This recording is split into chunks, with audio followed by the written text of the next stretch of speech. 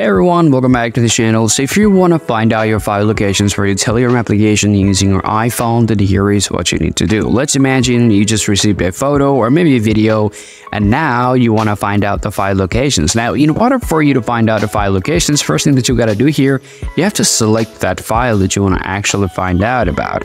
Now, let's say I want to download these pictures. All I have to do, I have to tap on this three dot here at the top right corner, and here you'll see this option called Save Image. If you just tap Save Image, of course, you are going to find out the files on the photos here. So this is the photo that I've just downloaded from the Telegrams. Now, if you want to find out the locations, by the way, then you have to just tap this three dot line and then just tap Show in Chat. Then, well, the next thing that you need to do is just tap and hold the photo, and you have to tap Select. And here you will see this share icon on your iPhone. Just tap on this share icon, and you just scroll down here and find out this option called Save to File. Just tap there.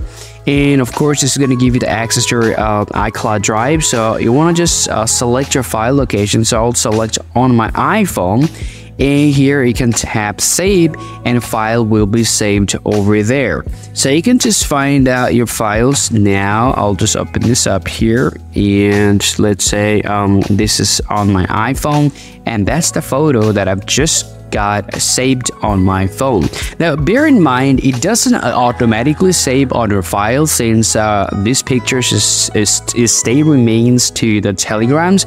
As long as you don't save it to your files, you won't be able to see the file locations on your iPhone. So that's how you guys can literally find out the file locations on your Telegram on iPhone. Hope you find this video useful, guys. If you really think it does help you out, so make sure to give it a thumbs up and subscribe to the channel. Thank you for watching this video, and I'll catch you guys up in the next video.